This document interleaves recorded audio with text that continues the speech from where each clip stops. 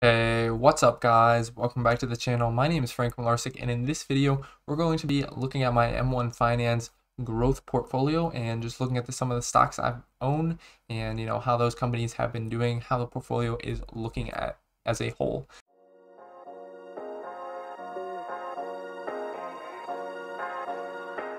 If you find value in my videos, make sure to like and subscribe so you don't miss out on future content.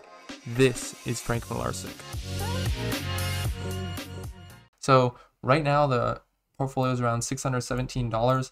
Definitely has been performing poorly the past few weeks, few months, but a lot of the stocks I own in here have been down pretty big, and we'll kind of go through a lot of those here.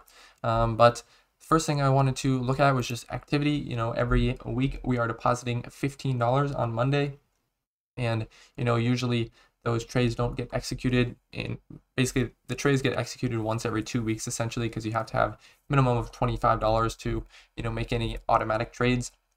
And I don't really make any manual trades. So if we just look at the most recent buys, we had these 5 companies that we bought a few dollars of each, and I kind of wanted to talk about the thing that some people have been talking about in M1 Finance, where basically they think that M1 is executing trades at a higher price than the market is trading at that point in time. And how M1 Finance works is they basically have a trading window which occurs between 9:30 a.m. and 10 a.m. every day. And if you pay for their premium service or whatever, you can also have a later trade window later in the day. But you just set it up to do whatever trades you want, and I don't even do that. Basically, I just say auto invest my money at the percentages that I put, and so it auto invests the money at those certain percentages, and it happens between 9:30 and 10 a.m. So what I wanted to do is kind of go through the trade prices of some of these stocks and see if the trade price is close to what the price looks like it was during that time period. So first of all, for this Square buy we did here, we bought on May 9th, and the share price was $93.17. So if we go onto a chart here, this is a 30-minute chart. So this candle right here is for May 9th, 2020, from 9:30 to 10 a.m. It opened at 93.06, and the high was 93.97, and the close was at 89.63. So it was definitely in that range. It was definitely on the higher end of that range, but that's kind of what's going to happen. You're going to win some, you're going to lose some. If we try to look at a more granular time period, we'll try to find the same moment in time if we can. Let's zoom in here to around this point, and it always auto scales, which is kind of annoying. So let's just zoom in here, like right here.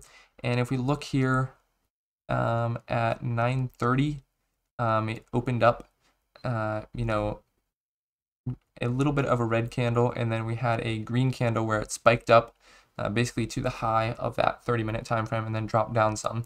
So we probably got our trade executed within the first 2 candles there, which is interesting to see. First basically 10 minutes of the window, but we're definitely within that window. And if we look at the next one here, which is Amazon, this one says it got executed 22.62. So again, we'll look at Amazon stock, see what that looks like, and see if we can zoom in here. Let's see, to right around here. And so if we look at 9:30, we had a big green candle up to a high of 22.59, and then we went up more to 22.80, and then we had some kind of meh candles around 22.70, 22.60, and our buy price was what? 22.62. So it was definitely after the first 5 minutes that our trade got executed with Amazon. So that looks like it's pretty much in line with where the stock price was at. I guess we can look at one more here. I guess Jumia, the stock price was 6.18 for that trade. So let's look at that one and see what we can see. So let's here. And if we're looking at 9:30, the first candle was red. Opened at 626, went down to 603, and then we were around 605, 608, but those had some spikes up a little bit, so probably executed within the first 3 candles, I would guess. So again, the prices are not the best prices of those first 30 minutes, but it's definitely still within that window, so there's nothing else you can really conclude, I would say, at that point. So honestly, I was never too concerned about that, but there was definitely some people who thought that they weren't getting the best prices. But the thing with M1 Finance is, if you're using M1 Finance, you're not really worried about getting the absolute best price, because the way M1 Finance is set up, it's best to have a very long-term outlook for your portfolio, since you're just buying, at least how I do it, I'm just buying on a regular basis. I have all these stocks set to specific percentages. So VGT, I want it to be 17% of the portfolio. So it buys the correct amount so that VGT stays right around 17% of the portfolio. And same with all these other companies. So, my outlook is super long term. And so if I don't get the absolute best price, that's not the biggest deal. And as you can see here, I definitely did not get the absolute best price on a lot of these companies because we're down pretty big. So few I wanted to talk about was VGT. Obviously, this is a ETF, information technology ETF from Vanguard. The current price is around 350, and my average cost basis around 400. And honestly, 400 for me is a great price, I think.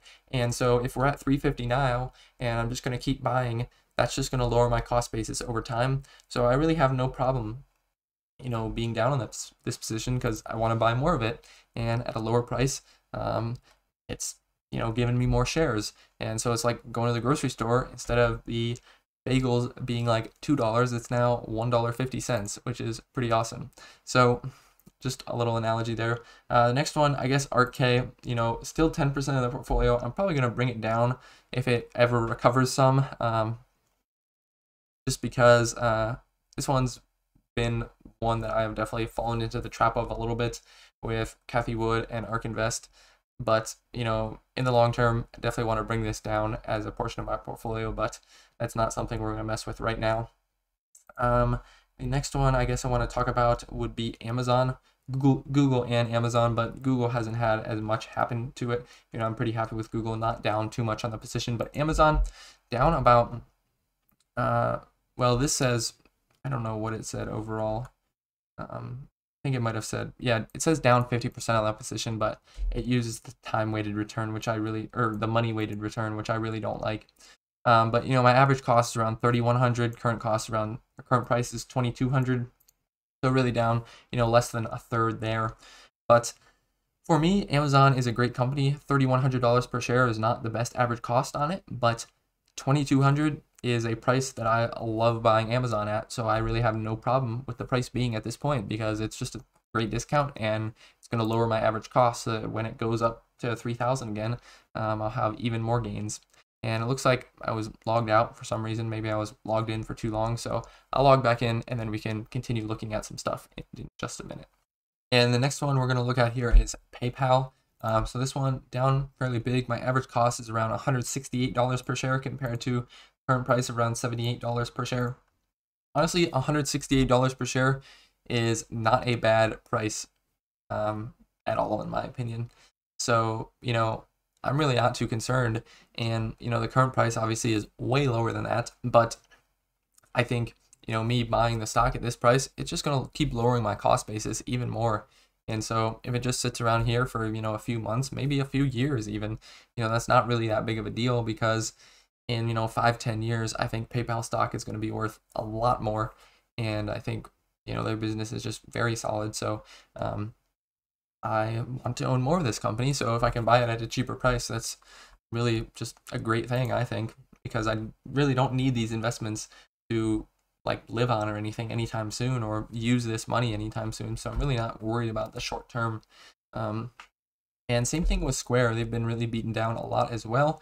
Average price is around 174. This, that price is definitely high for me. It's, I would not, if I had to choose at what price would be, a fair value of Square, I would say it's probably below 174 at this point in time. But I think they have a lot of potential as well. And if I'm buying right now at $84 per share, that's just going to lower my cost basis and make any future gains all that much better. So again, in general, the theme with this portfolio is a very long-term mindset.